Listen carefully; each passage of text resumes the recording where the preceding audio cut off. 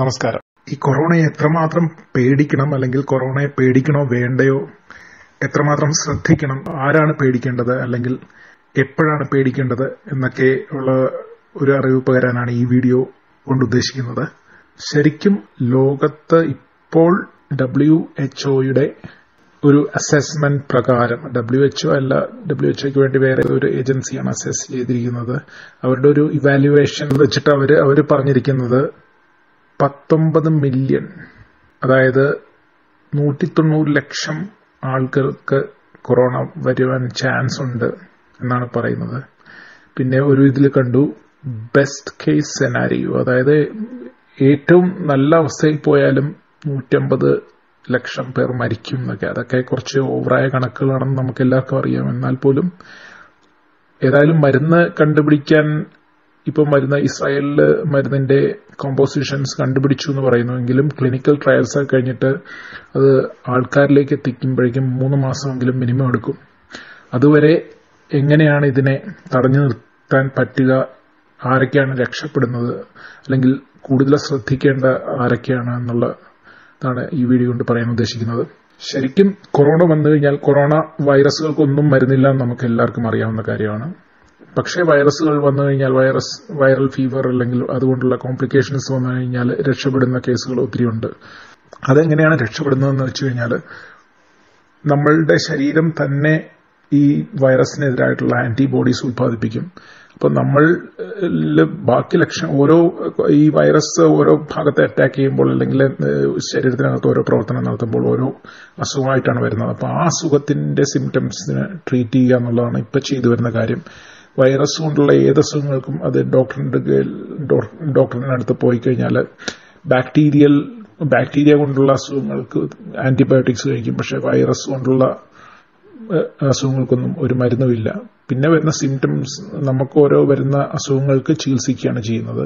അങ്ങനെ ചികിത്സിക്കുമ്പോൾ ആ അസുഖം മാറും. പിന്നെ ബോഡി ഓട്ടോമാറ്റിക്കലി നമുക്ക് നമ്മുടെ ശരീരത്തിന് വേണ്ട ആന്റിബോഡി ഉത്പാദിപ്പിച്ച് ആ വൈറസിനെ നശിപ്പിച്ചു കളയുകയാണ് ചെയ്യുന്നത്. അപ്പോൾ ഇവിടെ കൊറോണയുടെ കേസിൽ മരിച്ചത് കൂടുതലും WHO-യുടെ കണക്ക് പ്രകാരം തന്നെ, അതായത് യുവാക്കൾ, യങ് പീപ്പിൾ, അധികം വയസ്സ് ആകാത്ത ആൾക്കാർ പരമാവധി കൂടുതൽ പേര് രക്ഷപ്പെട്ടതായിട്ടാണ് അവരുടെ പഠനം, ഇന്നുവരെയുള്ള പഠനങ്ങൾ തെളിയിച്ചിരിക്കുന്നത്. അതായത് പ്രായമുള്ളവര്, പിന്നെ മറ്റ് ഹെൽത്ത് ഇഷ്യൂസ്, വേറെ അസുഖങ്ങളൊക്കെ ഉള്ളവര്, ഇപ്പോൾ ബ്ലഡ് പ്രഷർ കൂടിയവര്, ഡയബറ്റിക് ആയിട്ടുള്ളവര്, പിന്നെ വേറെ എന്തെങ്കിലും കിഡ്നി തകരാറുകളിൽ അങ്ങനെയൊക്കെയുള്ളവര്, പിന്നെ അങ്ങനെ വേറെ പലതരത്തിലുള്ള ഹെൽത്ത് ഇഷ്യൂസ് ഉള്ളവർക്കാണ് ഇത് കൂടുതലും അഫക്റ്റ് ചെയ്യുന്നത്. അവരുടെ കണ്ടീഷനാണ് ക്രിട്ടിക്കലായിട്ട് പോകുന്നത്. അവരാണ് മരിക്കാൻ ചാൻസ് ഉള്ളത്. ഏതായാലും കൊറോണയ്ക്ക് മറ്റ് സാഴ്സ്, മേഴ്സ് പോലെയൊന്നും അത്രയും മരണശതമാനം പറഞ്ഞിട്ടില്ല. 3% മാത്രമാണ്. അതായത് 35 പേരോളം എടുത്തു കഴിഞ്ഞാൽ ഒരാൾ മരിക്കും എന്നുള്ളതാണ് അതിന്റെ കണക്ക് പ്രകാരം പറയുന്നത്. ഇതില് ഈ ഹെൽത്ത് ഇഷ്യൂസ് ഉള്ളവരാണ് കൂടുതലും മരിക്കാനിടയായിട്ടുള്ളത്. ഹെൽത്തി ആയിട്ടുള്ളവര് മരിക്കാൻ അധികം കൊറോണയിൽ നിന്ന് രക്ഷപ്പെട്ട കേസുകളാണ് വന്നിട്ടുള്ളത്. അതുകൊണ്ട് നമ്മൾ ശ്രദ്ധിക്കേണ്ടതെന്ന് വെച്ച് കഴിഞ്ഞാൽ, നമ്മുടെ ശരീരത്തിന്റെ രോഗപ്രതിരോധ ശേഷി കൂട്ടാനായിട്ട് പരമാവധി ശ്രമിക്കുക. അതിനുള്ള ഭക്ഷണങ്ങൾ കഴിക്കുക, വൈറ്റമിൻ സി അടങ്ങിയ ഭക്ഷണങ്ങൾ കഴിക്കുക, നാരങ്ങ വെള്ളം, ഒരു ദിവസം ഒരു നാരങ്ങയുടെ വെള്ളമെങ്കിലും കുടിക്കാൻ ശ്രമിക്കുക, ബ്രോക്കോളി അല്ലെങ്കിൽ അതുപോലുള്ള ഭക്ഷണങ്ങൾ കഴിക്കാൻ ശ്രമിക്കുക. പിന്നെയും നമ്മുടെ നാട്ടിൽ പ്രത്യേകിച്ചും ആന്റിവൈറൽ, ആന്റി ബാക്ടീരിയൽ ആയിട്ടുള്ള നമ്മുടെ സ്പൈസസ് എല്ലാം ആന്റിവൈറൽ, ആന്റി ബാക്ടീരിയൽ പ്രോപ്പർട്ടീസ് ഒക്കെ ഉള്ളതാണ് കൂടുതലും. നമ്മുടെ ഇഞ്ചി, വെളുത്തുള്ളി, ജീരകം, സിനമൺ, കറുവപ്പട്ട, ഉലുവ, ഇതിനെല്ലാം ഒന്നെങ്കിൽ ആന്റിവൈറൽ അല്ലെങ്കിൽ ആന്റി ബാക്ടീരിയൽ പ്രോപ്പർട്ടിയൊക്കെ ഉള്ളതായിട്ടാണ് പഠനങ്ങൾ തന്നെ തെളിയിച്ചിരിക്കുന്നത്. അതുകൊണ്ട് നമ്മൾക്ക് ഇപ്പോൾ കൊറോണ വൈറസ് അല്ലെങ്കിലും ഇപ്പോൾ ഒരുപാട് തരം പനികളുടെയും അസുഖങ്ങളുടെയും കാലമാണ്. അതുകൊണ്ട് ഇതിന്റെയൊക്കെ വെള്ളം കണ്ടിന്യൂസ് ആയിട്ട് ഒരെണ്ണത്തിന്റെ തന്നെ കുടിക്കാതെ ഇത് മാറി മാറി ഇത് തിളപ്പിച്ച വെള്ളത്തിലിട്ട് കുടിക്കുക. അല്ലെങ്കിൽ മഞ്ഞളിന്റെയും വെളുത്തുള്ളിയുടെയൊക്കെ കേസാണെങ്കിൽ അത് കൂടുതലും പാലിൽ തിളപ്പിച്ചിട്ട് പാലിലിട്ടിട്ട് നന്നായി തിളപ്പിക്കുക. അതായത് ഒരു 10 മിനിറ്റോളം തിളപ്പിക്കുക. എന്നിട്ട് ആ പാല് കുടിക്കുക. ഇങ്ങനെയുള്ള കാര്യങ്ങളൊക്കെയാണ് ഇതിന് കൂടുതൽ ഇഫക്റ്റീവായിട്ട് ശരീരത്തിൽ അബ്സോർബ് ചെയ്യാനും അതിനെ ശരീരത്തിന് നന്നായിട്ട് യൂസ് ചെയ്യാൻ പറ്റാനും ഉതകുന്ന വിധത്തിൽ അത് കഴിക്കാൻ പറ്റുന്ന രീതികൾ. അതുപോലെ ഇതൊക്കെ കഴിക്കുക. നല്ല ഭക്ഷണം കഴിക്കുക. പച്ചക്കറികൾ ധാരാളമായി കഴിക്കുക.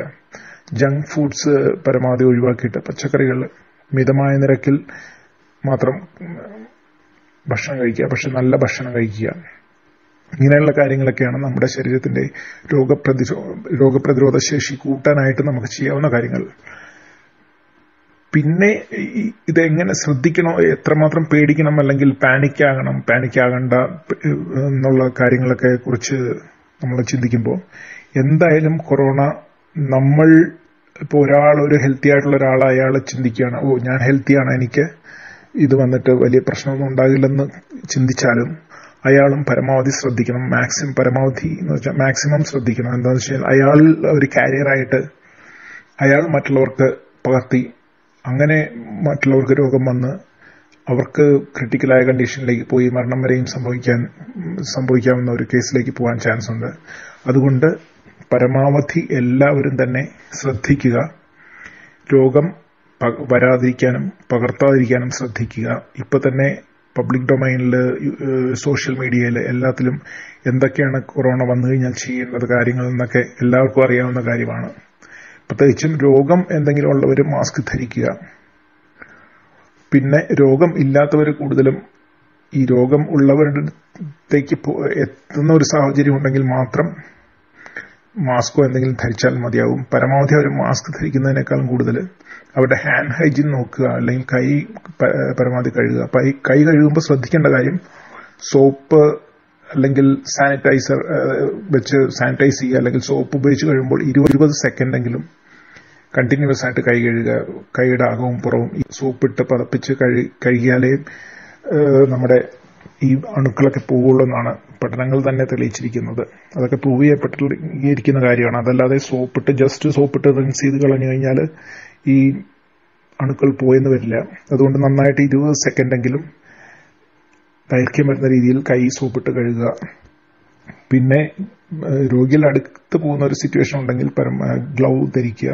ഗ്ലൗ ധരിക്കുമ്പോഴും എല്ലാ സമയത്തും നമ്മുടെ മുഖത്തും മൂക്കിലും ഒന്നും പെടാതിരിക്കാൻ പരമാവധി ശ്രദ്ധിക്കുക.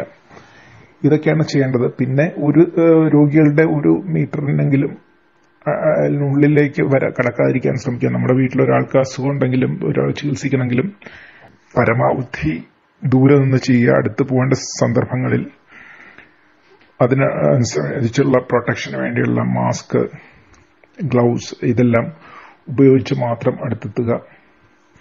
പരമാവധി ഉപയോഗിക്കുന്ന വസ്ത്രങ്ങൾ അല്ലെങ്കിൽ അവർക്ക് കൊടുക്കുന്ന പാത്രങ്ങളെല്ലാം അപ്പോൾ കഴുകി വൃത്തിയാക്കുക. സാനിറ്റൈസ് ചെയ്യാനുള്ള വേറെ മാർഗങ്ങളുണ്ടെങ്കിൽ അത് ചെയ്യുക. ഇപ്പം നമ്മുടെ വീട്ടിൽ മൈക്രോവേവ് ഒക്കെ ഉണ്ടെങ്കിൽ അത് നമ്മുടെ മൈക്രോവേവബിൾ പാത്രങ്ങളാണെങ്കിൽ അത് മൈക്രോവേവ് ചെയ്താൽ മതി. എന്തായാലും ഈ വൈറസ് ഒന്നും 30 ഡിഗ്രിയിൽ മേൽ അധികം ജീവിച്ചിരിക്കില്ല എന്നാണ് കണ്ടുപിടിക്കപ്പെട്ടിട്ടുള്ളത്. അതുകൊണ്ടാണ് ആഫ്രിക്കയിലും ഇന്ത്യയിലൊക്കെ അധികം പ്രശ്നമില്ലാതെ നിൽക്കുന്നത്. അതുകൊണ്ടാണ് ഇന്ത്യയിൽ അത് കൊണ്ടുവന്നവരാണ് കൂടുതലും രോഗം കൊണ്ടുവന്നിരിക്കുന്നത് ഇതുവരെ. ഇപ്പോഴാണ് പടരാൻ തുടങ്ങിയത്. എന്നാലും വരില്ലെന്നല്ല, പക്ഷേ ഹയർ ടെമ്പറേച്ചറിലേക്ക് പോകുന്തോറും ഈ വൈറസിന്റെ ആക്ടിവിറ്റി കുറയുമെന്നാണ് കണ്ടുപിടിക്കപ്പെട്ടിരിക്കുന്നത്. എന്നാലും അപ്പോൾ പ്രത്യേകിച്ചും നമ്മുടെ ഇതുപോലുള്ള ഭക്ഷണ സാധനങ്ങളെല്ലാം, ഭക്ഷണത്തിന് ഉപയോഗിക്കുന്ന പാത്രങ്ങൾ രോഗികൾ വീട്ടിലുണ്ടെങ്കിലുള്ള കാര്യമാണ് പറയുന്നത്. പാത്രങ്ങളൊക്കെ മൈക്രോവേവ് ചെയ്തോ അല്ലെങ്കിൽ എങ്ങനെയെങ്കിലും ചൂടാക്കി ചൂടുവെള്ളം കൊണ്ട് കഴുകിയോ ചൂടുവെള്ളത്തിലിട്ടിട്ടോ ഒക്കെ ആയിക്കഴിഞ്ഞാൽ, കുറെ നേരം ചൂടുവെള്ളത്തിലിട്ട് കഴിഞ്ഞാൽ അതെല്ലാം വിമുക്തമാകാൻ ചാൻസ് ഉണ്ട്. അതുകൊണ്ട് ഇതൊക്കെ ചെയ്യുക. പിന്നെ പരമാവധി ശ്രമിക്കുക ഇത് മറ്റുള്ളവരിലേക്ക് പകർത്താതിരിക്കാൻ ശ്രമിക്കുക. എന്താണെന്ന് വെച്ച് കഴിഞ്ഞാൽ ഈ രോഗം പകർന്നു കഴിഞ്ഞാൽ നമ്മൾ മരണത്തിലേക്ക് പോയില്ലെങ്കിലും മറ്റുള്ളവരിലെത്തി അവർക്ക് മരണത്തിന് കാരണമാകാം. അതിലും കൂടുതൽ നമ്മുടെ രാജ്യത്തിന്റെ സമ്പദ് വ്യവസ്ഥ തന്നെ അവതാളത്തിലാകുന്ന രീതിയിലേക്കാണ് ഇറ്റലിയുടെ കാര്യമെടുത്താൽ നമുക്ക് മനസ്സിലാകുന്നത്. ചൈനയുടെ കാര്യം ആർക്കും അറിയില്ല എങ്ങനെയാണ് നടക്കുന്നതെന്ന്, കുറേയൊന്നും പുറത്തു വരാത്തതുകൊണ്ട് അറിയില്ല. പക്ഷെ ഇറ്റലി പൂർണ്ണമായും നിശ്ചലമായ രീതിയിലാണ് ഇപ്പോൾ പോയിക്കൊണ്ടിരിക്കുന്നത്. അതുപോലെ ഒരവസ്ഥ നമ്മുടെ നാട്ടിൽ എത്തിച്ചേരാതിരിക്കാൻ പരമാവധി എല്ലാവരും ശ്രമിക്കുക. അതുകൊണ്ട് ഇത് ഞാൻ ഹെൽത്തിയാണ്, എനിക്ക് വരില്ല, അതുകൊണ്ട് ഞാൻ ശ്രദ്ധിക്കേണ്ട കാര്യമില്ല എന്നൊക്കെ പറഞ്ഞ് അലംഭാവം കാണിക്കാതിരിക്കുക. പരമാവധി ഈ അസുഖം വരും, ഏതെങ്കിലും തുമ്മലോ ചുമയോ ഉണ്ടെങ്കിൽ തന്നെ പരമാവധി വീട്ടിലിരിക്കുക.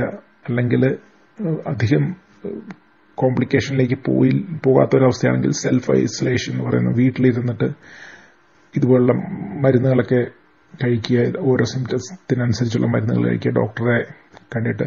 ഇനി അസുഖം വന്നവരാണ്, അസുഖം ഉണ്ടെന്ന് ഉറപ്പാണെങ്കിൽ ഒരു ആശുപത്രിയിലേക്കും ഡയറക്റ്റ് കയറി ചെല്ലാതിരിക്കുക.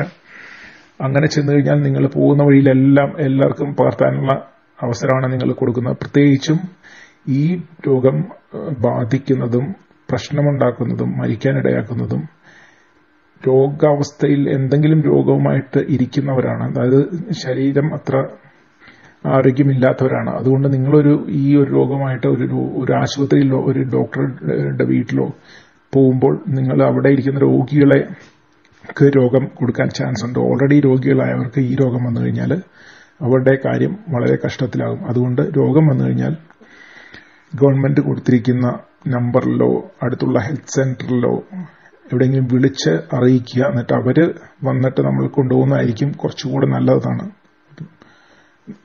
അങ്ങനെ ആയിരിക്കും കുറച്ചുകൂടെ നല്ലത്.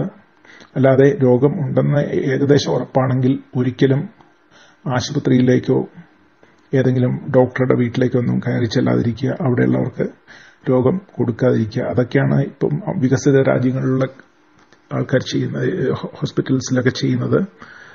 വികസിത രാജ്യങ്ങളിൽ ഇപ്പം ചെയ്യുന്നത് എന്താണെന്ന് വെച്ച് കഴിഞ്ഞാൽ, രോഗമുള്ള ഹോസ്പിറ്റൽസിൽ ഔട്ട് പേഷ്യന്റ് വിഭാഗം ഏകദേശം മുഴുവനായും അവരടച്ചിരിക്കുകയാണ്.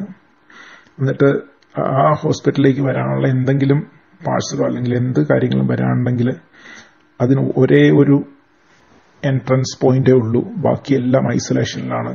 അതുകൊണ്ട് അതിന്റെ കാരണം ഇതാണ്, രോഗികളായിരിക്കുന്നവരിലാണ് ഈ രോഗം കൂടുതലും പ്രശ്നമുണ്ടാക്കാൻ ചാൻസ്. അതുകൊണ്ട് നിങ്ങൾ പരമാവധി മറ്റുള്ളവർക്ക് രോഗം പകർത്താതിരിക്കാൻ ശ്രമിക്കുക. ഇത് കുറച്ച് സീരിയസ് ആണെന്ന് പറയുമ്പോൾ ഇത് മരണം വരുത്താനായിട്ട് അധികം ചാൻസ് കുറവാണ്, 3% മാത്രമേ ഉള്ളൂ. പക്ഷേ നിങ്ങൾ മൂലം വേറൊരാളുടെ മരണത്തിന് അത് കാരണമാവുമെങ്കിൽ, അത് നിങ്ങൾക്ക് ഒഴിവാക്കാൻ പറ്റുമെങ്കിൽ അത് ഏറ്റവും വലിയ കാര്യമാണെന്ന് മനസ്സിലാക്കി പരമാവധി ഈ രോഗം പകർത്താതിരിക്കാനും, എന്തെങ്കിലും ഈ രോഗമുണ്ട് അല്ലെങ്കിൽ രോഗികളായവരോട് ഏതെങ്കിലും രീതിയിൽ കോൺടാക്ട്സ് ഉണ്ടായിട്ടുണ്ടെന്ന് നിങ്ങൾക്ക് ബോധ്യമുണ്ടെങ്കിൽ, സംശയമെങ്കിലും ഉണ്ടെങ്കിൽ, നിങ്ങൾ പരമാവധി പുറത്തേക്ക് ഇറങ്ങാതെ വീട്ടിലിരുന്ന് ഒരു 10-14 ദിവസത്തെങ്കിലും പരമാവധി നോക്കുക, അല്ലെങ്കിൽ അതിനനുസരിച്ചുള്ള കാര്യങ്ങൾ ചെയ്യുക. ദയവ് ചെയ്ത് നമ്മുടെ ഈ സമൂഹത്തിന്റെയും നമ്മുടെ രാജ്യത്തിന്റെ തന്നെയും മുന്നോട്ട് പോക്കിന് തന്നെ ഇത് ഒരുപാട് ഈ രോഗത്തിന്റെ ഇപ്പോൾ നമ്മുടെ ഗവൺമെന്റ് തന്നെ ഒരുപാട് കാര്യങ്ങൾ ചെയ്യുന്നുണ്ട്. നമ്മുടെ മന്ത്രി തന്നെ ശൈലജ ടീച്ചർ തന്നെ രാത്രിയും പകലും ഇല്ലാതെ ഇതിനുവേണ്ടി കഷ്ടപ്പെടുന്നുണ്ട്. അതൊക്കെ നമ്മൾ സോഷ്യൽ മീഡിയയിലൂടെയും വാർത്തകളിലൂടെയൊക്കെ കാണുന്നതാണ്. അതുകൊണ്ട് എല്ലാവരും പരമാവധി ശ്രമിക്കുക. നമുക്ക് ഒരുമിച്ച് നിന്ന് ഇതിനെ ചെറുത്ത് തോൽപ്പിക്കാം. എല്ലാവരും ശ്രദ്ധിക്കുക.